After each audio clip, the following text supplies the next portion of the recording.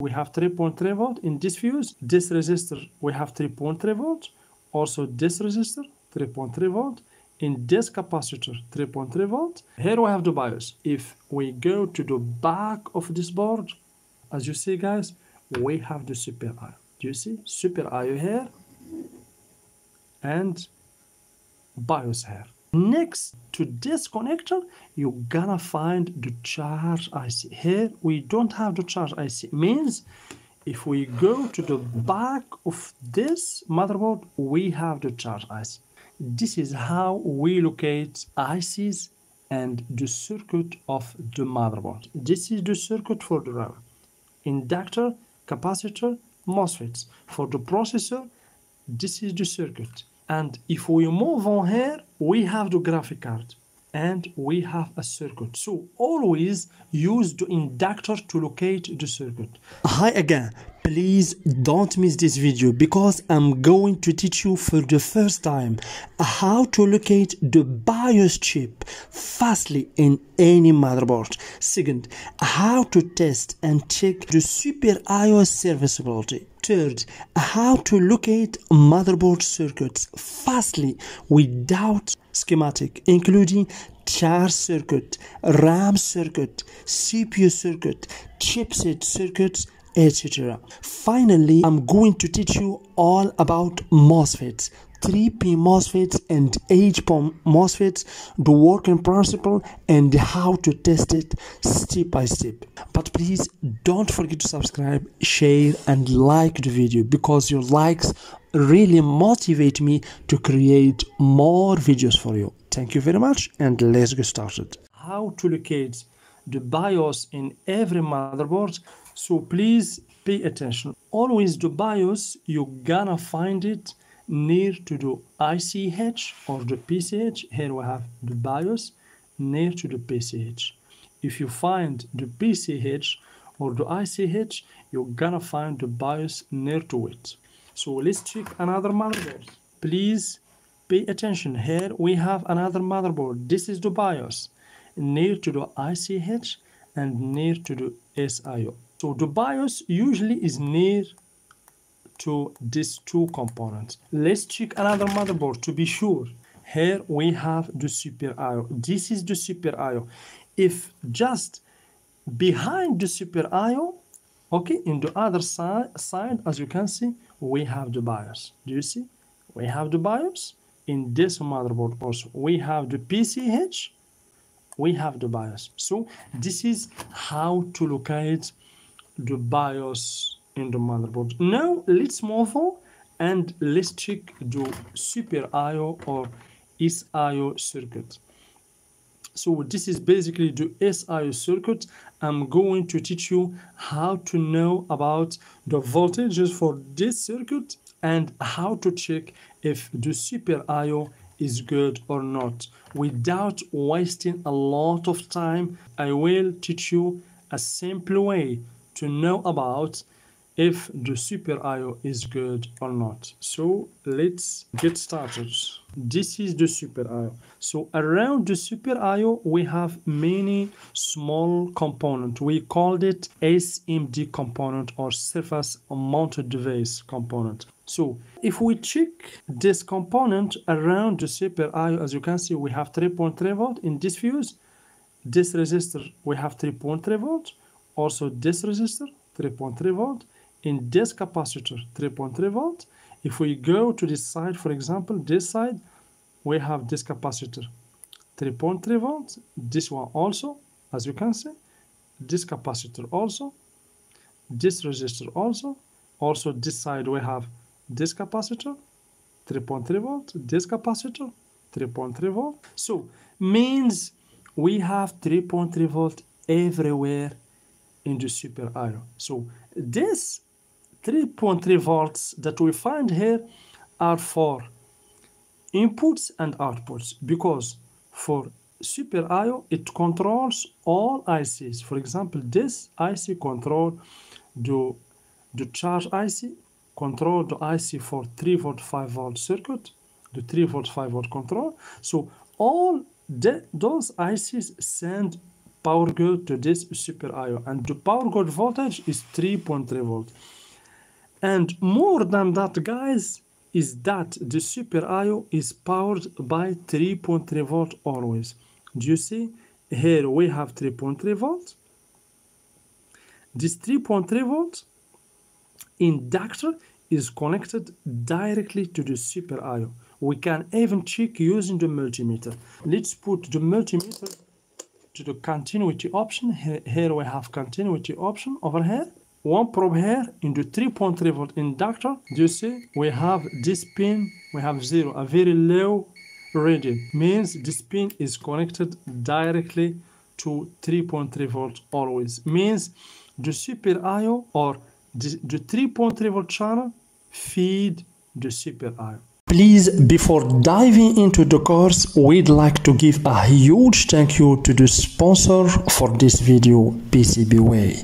PCBWay offers many services ranging from PCB production and assembly to 3D printing and a variety of materials. CNC machining, sheet metals fabrication, injection molding, and more.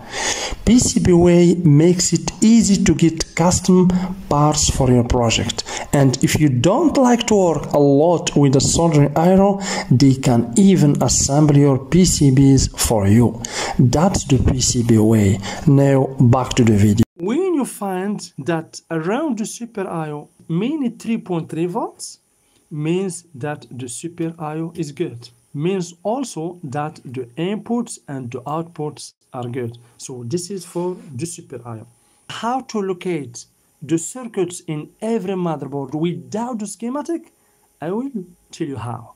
So when you take the motherboard like this, always try to locate first the DC connector and the battery connector. So usually for about 90% of motherboards, near of the DC connector and the battery connector, you're gonna find the charge circuit like this one. Do you see the charge circuit? You can find it in this side or in the back of the motherboard. And also, as I told you before, next to the SIO, you will find the BIOS. Okay? And then you should locate also two inductors or coils. When you find two inductors next to each other, means this is the 3.3 volt circuit. And because this is the 3.3 volt circuit, this IC is the 3.3 volt 5 volt control IC. Okay? And then of course, if we move on here to the processor, for the processor, each inductor means a channel. For the processor, of course, you can find always or usually for the processor, you will not find just one channel. No, the processor, you will find two channels or more because the processor needs a very accurate and exact voltage. And in order to avoid overheated channels, so we have two channels or even three channels. So these two channels is for the processor. Okay? And the same, if we go here to the PCH, if you didn't find inductor, also you can find an electrolytic capacitor or polarized capacitor. But we have this inductor here. So this is the channel for the PCH. This PCH.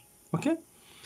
And then if we move on here, we have the RAM.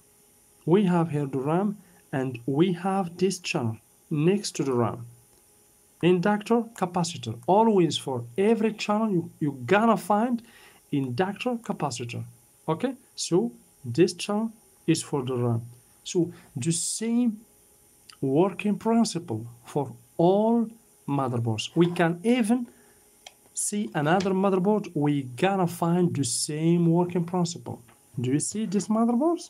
Let me just take a look to this motherboard here. Always try to locate the DC connector and the battery connector. And next to this connector, you're gonna find the charge IC. Here we don't have the charge IC. Means if we go to the back of this motherboard, we have the charge IC. Do you see, guys? This is how we locate the ICs and the circuit of the motherboard. So we have the charge IC. Why this is the charge IC? Because we have the DC connector, and also we have here the battery connector. So this is the charge circuit. Okay, and as I told you before here, as we have seen before, we have the BIOS. Always try to locate the BIOS. Always the BIOS is bigger in terms of size. The BIOS is always bigger than the MOSFET. Here we have MOSFET, here we have MOSFET, and here we have the BIOS. So please try, don't confuse between BIOS and MOSFET.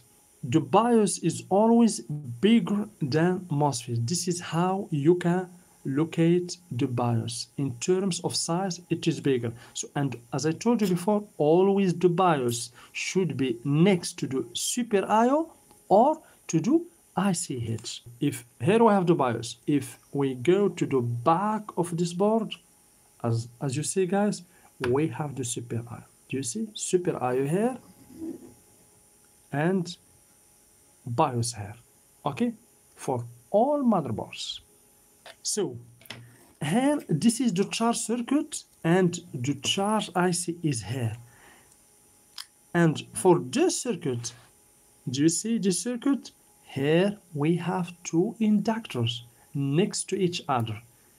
Two inductors means this is 3.3 volt and 5 volt circuit. So for the RAM, do you see? For the RAM here, we have its circuit. This is the circuit for the RAM. Inductor, capacitor, MOSFETs. For the processor, this is the circuit. Two inductors, as you can see, two inductors. Always, as I told you before, for the processor, you're gonna find two inductors or two channels or more. Okay, and this inductor, it's not like those in terms of color and size. So this inductor is for this chipset. This is basically the NOT bridge. And if we move on here, we have the graphic card and we have a circuit. So always use the inductor to locate the circuit. So for the graphic card, this is its circuit. We have inductor, MOSFETs. Okay, so this is, guys, how we can locate basically the circuits in the motherboards. For the MOSFETs, we have basically in the motherboard you can find three kinds of MOSFETs. A MOSFET with 3 terminals or a MOSFET with 8 terminals. For example, this kind of MOSFET. Do you see?